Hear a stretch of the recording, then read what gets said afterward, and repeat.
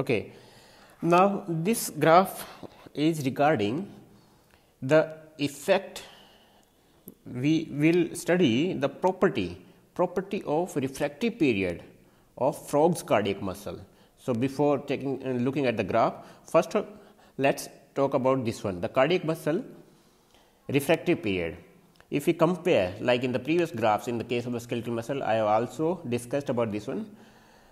The refractive period in the case of the cardiac muscle is lasting longer as compared to the refractive period in the case of the skeletal muscle, right? The mechanical event and the electrical event we have discussed, if you can recall back, or you can go back to those graphs of the skeletal muscle where I have explained this in detail. So, just a brief look over here. This is the electrical event happening in the cardiac muscle and this is the mechanical. So, if we look over here, the mechanical event almost entirely covers, it's superimposed the electrical as well as the mechanical event. So, the contraction phase part and initial 1/3 of the relaxation phase, that is the absolute refractive period, and if we look at this electrical event happening, it's almost covering the phase 3, right, and the remaining refractive period, that is the relative refractive period, that is covering the phase 3 as well as the the last part of the phase 3 and the phase 4. So, we can easily say that absolute refractive period will be present in ventricle systole as well as early part of the diastole, but in the late part of the diastole still refractive period is there, but that is the relative refractive period. And what happens in the relative refractive period? In the case of the absolute refractive period, if you provide any strong stimulus, that muscle won't respond.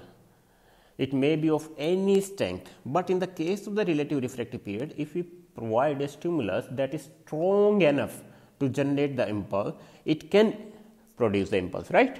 So, that is the relative refractive period. Now, coming to the graph. Now, look at this graph. This is a very good graph showing the effect of property of refractive period in cardiac muscle. First of all, this is on the student physiograph.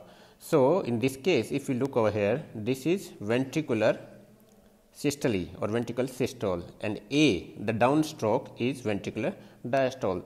Now, the smaller one, this is atrial systole upstroke and downstroke is atrial diastole. Okay. So, D is atrial diastole, C is atrial systole, B is ventricular systole, A is ventricle diastole. That is the normal one. Now, see, you will get the graph like say this marking, there will be one marking over here and then one marking over here. It means this marking shows we have provided a stimulus.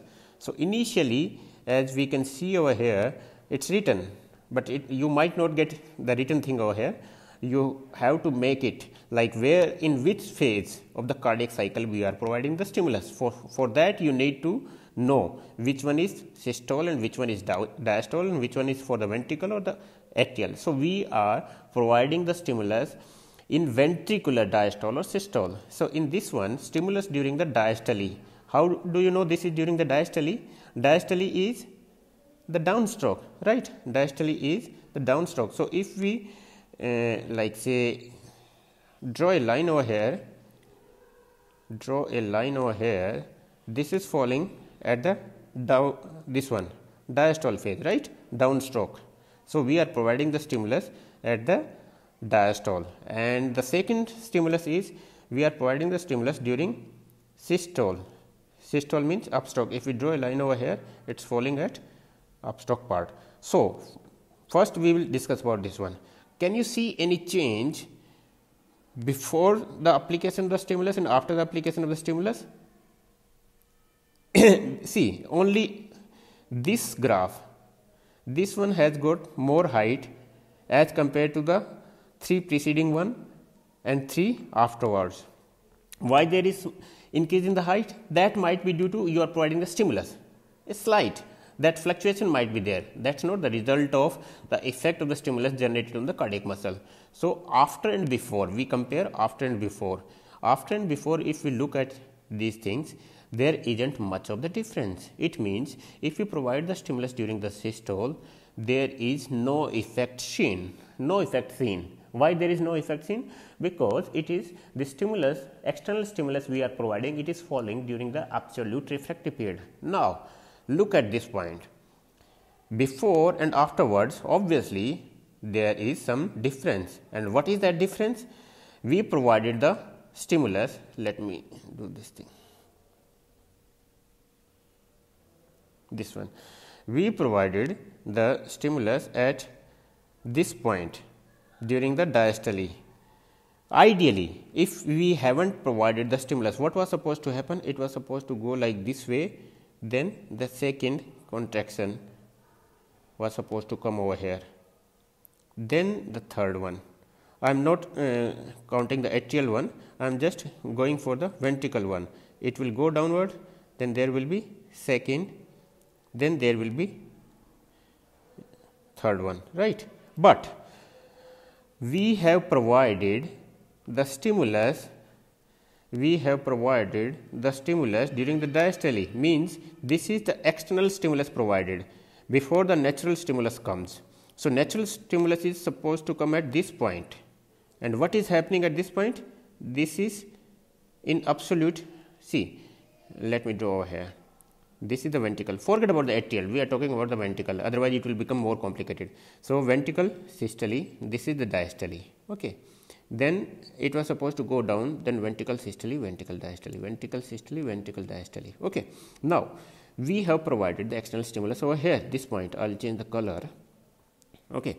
This point. So, instead of going this one, it has going upward. Okay. So, at this point, when the natural impulse come, in which phase this ventricle muscle is? In the systole, absolute refractive period, right. So, there won't be any effect, of the natural impulse. Natural impulse is coming at regular interval, right, at regular interval. But this, the very next natural impulse won't generate any contraction in the ventricle. Whatever the contraction is happened, that has happened due to this external stimulus. Now, the second natural impulse will come at this point. This is the first natural impulse, this is second natural impulse, and this was, let me change the color, this was our external stimulus, right, external stimulus. Now, look at this thing, one sec, let me change the color to that one. Okay. So, we provided the external stimulus over here, it generated this impulse, natural impulse came, it won't generate any further, so it will come downward. And at this point of the time there is no impulse. So, it will be kind of a pause, stoppage until the second impulse comes, right. So, there are two things you should remember. One is extrasystole. This was the first systole, this was supposed to be diastole. But instead of the diastole, we provided the external stimulus, this extrasystole happened. So, one term is extrasystole. Now, this at the peak of the extrasystole, the first natural impulse is coming, the next natural impulse, that is getting generated by the pacemaker. But at this point of the time, due to the external stimulus application, our ventricles are in absolute refractive period. So, they won't respond to the natural impulse. So, it will relax and it will wait until the second natural impulse comes, because the external stimulus is just one stimulus we have provided.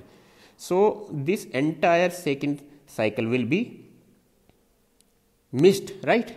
That was supposed to happen, this yellow one.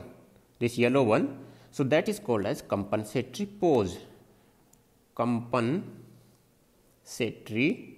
pause. And the duration of the compensatory pause will be equal to 1 cardiac cycle. Why that compensatory pause happened? Because of the extrasystole generated by the external stimulus. So, external stimulus results into generation of the extrasystole, and that extrasystole will be followed by compensatory pause, and the duration of this entire thing will be equal to 1 complete cardiac cycle. Now, the next impulse comes again it comes back to the normal situation. So, let us look over here. If we remove this ink, see,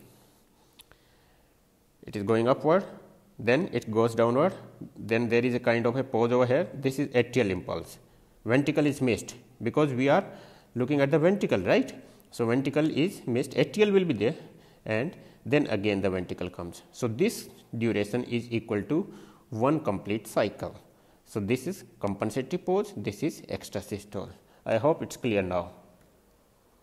So, if you provide during systole, there is no effect or no change seen, but if you provide it during the diastole or the late diastole, not even in the early diastole, late diastole, then it is in the absolute refractive period kind of, and we have provided the strong enough stimulus which resulted into the extrasystole. Now, what kind of the questions you can get? You can get the kind of question, let me see, refractive period, define the refractive period, what are the types of the refractive period, how it is different, refractive period in the cardiac muscle is different from the skeletal muscle, and what is the region for the absolute refractive period, the normal duration of the refractive period.